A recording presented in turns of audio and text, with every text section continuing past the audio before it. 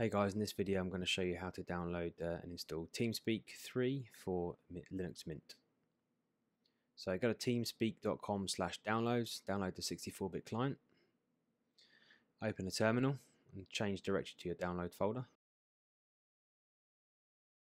Next you want to go to the download itself and right click on it, go to properties, and then in the permissions tab select execute, allow executing file as a program. Now you can run it. So type sudo./teams and then hit tab, hit enter, type your password. You'll then be prompted to read through and accept the EULA.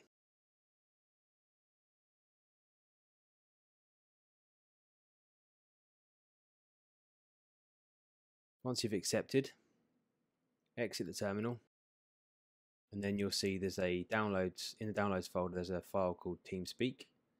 Right click on TS3 client, run script.sh and run it in terminal just so you can see the output. And that's it. That's how you install Teamspeak 3 in Linux Mint. Thanks for watching guys. Please comment, like and subscribe, and I'll see you in the next video.